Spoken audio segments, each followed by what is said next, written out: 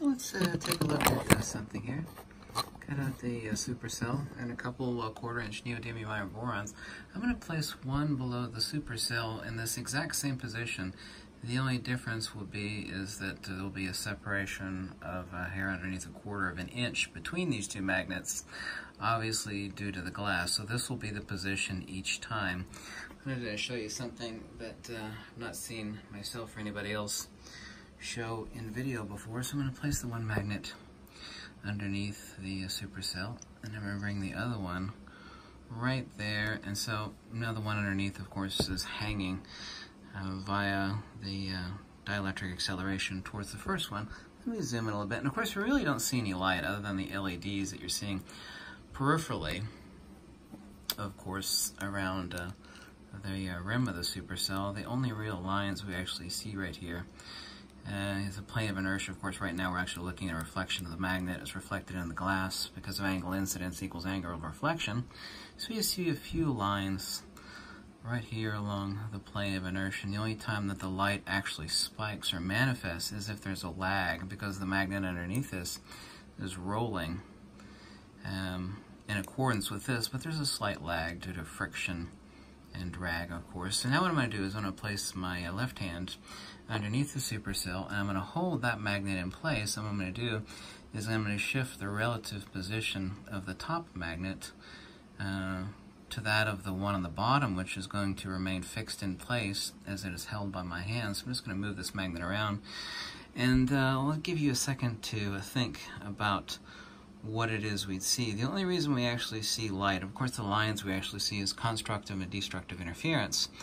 But I want you to think just for a second what will happen, since right now we're basically seeing no light other than these lines. The only reason why we're seeing these lines is because they're actually separated by about a quarter of an inch due to the glass. So what do you think, since we basically have no light here, will happen if I hold the bottom magnet in place and shift the upper magnet relative to the bottom one?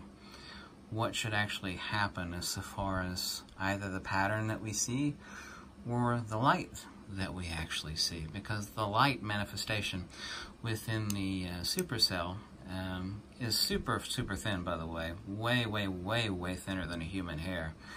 It's only, I forget the exact thickness. It's, I forget how many microns it is, but it's infinitesimally nothing. So let's actually do that. So I'm going to hold the bottom magnet in place. I'm going to move this one relative to the bottom magnet. I'm going to let go and let it jump back. Okay, now I'm actually still all this whole time holding the bottom magnet in place. And here we can actually see the four poles, if you will. Right here, these two dark spots relative to the top magnet and the two dark spots relative to the bottom magnet that's being held in place. Of course, you'll actually see the light pulse as it actually... Now I'm going to move it here to the left. Notice you'll actually see right about here, as I'm moving this magnet to the left, you'll see a dark little hole, if you will, for lack of a better word, form. You see right there? What do you think that is, as far as the field representation that we're actually taking a look at? I'm trying to move my hand out of the way so you can see as much as is humanly possible. There we go. Focus. There we go.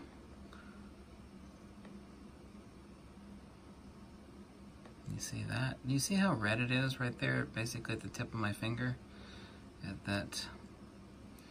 Do you see that field torsion? People think a magnet emits magnetism, and it actually doesn't.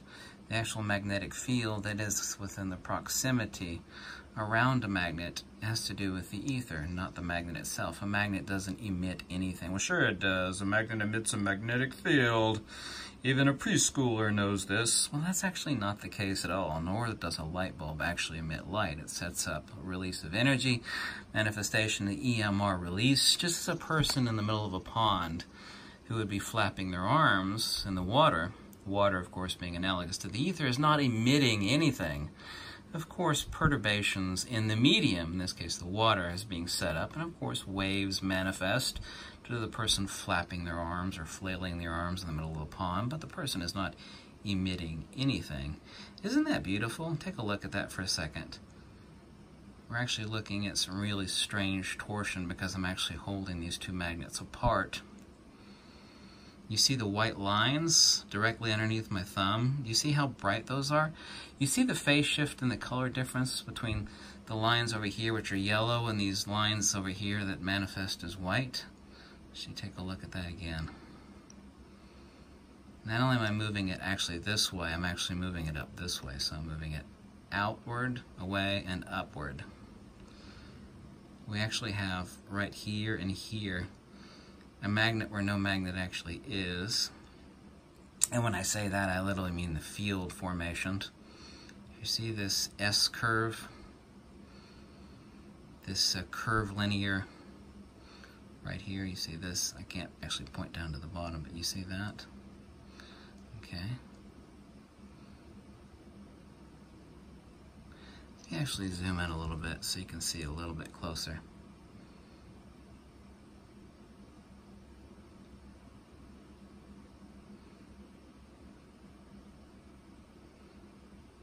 But right here we basically have no light, except for the fact that these are about a 1/4 inch apart. There would be no light at all. This is the lowest pressure mediation as chosen by Mother Nature.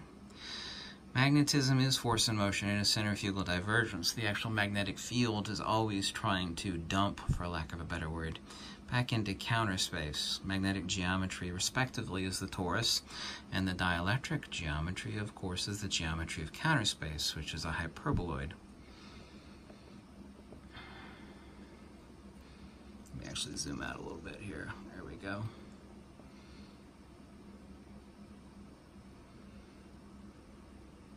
Actually zoom in a little bit better so you can see.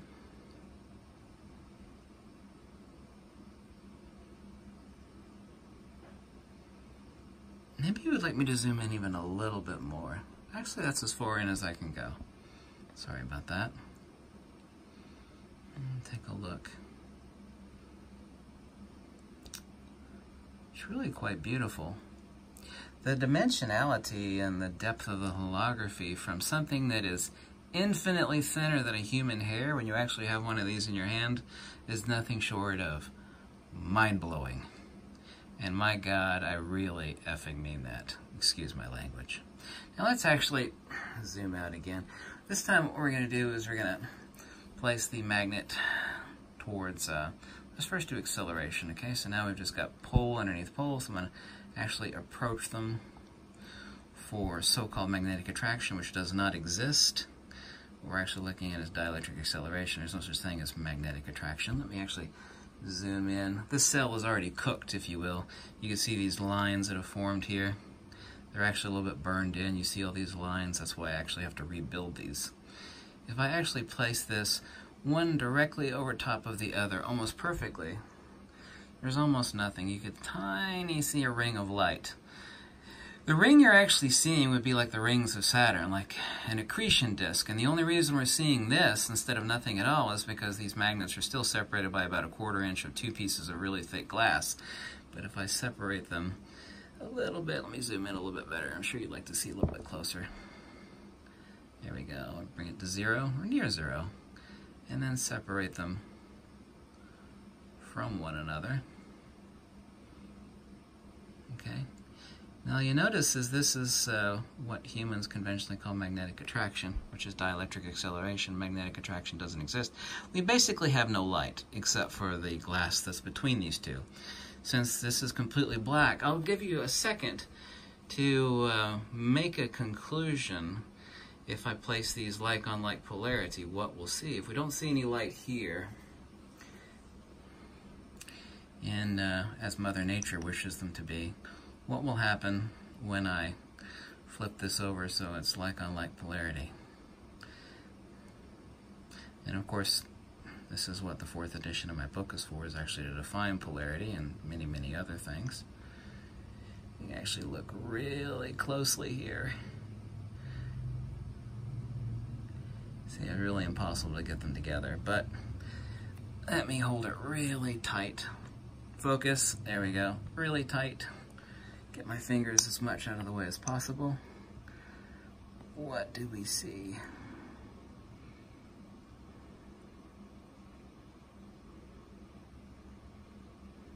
Imagine taking the top portion of a donut and squishing it into a cone. I was trying to think of the easiest geometry. Also, too, I'd like you to take a look at this, since this is a supercell and it is dying, if you will. Let me move it around a little bit to clear the image. You see that red spot in the center? I actually showed you that in a prior video. Let me actually clear this up a little bit. It's almost like wiping a chalkboard when I do this. It spreads the nanoparticles of the ferrofluid within the surfactant. It clears it up a little bit. I'm just going to put the magnet with one pole facing up towards the camera in here.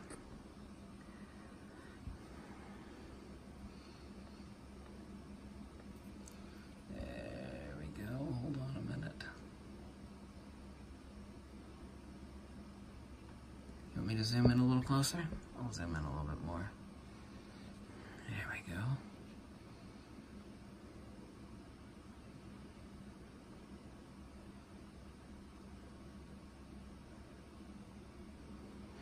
See that red spot looks like a tongue sticking out in the center? Anyway, thank you so much for watching. I wanted to give you an angle of view and something to think about that you'd not seen before. The supercell. And if you'd like to build one yourself, the only thing you need is some mouse milk, some ferrofluid you can get off of eBay, and 2 optically flat pieces of glass, and some hardware LEDs from Lowe's or Home Depot, right? Thank you so much for watching.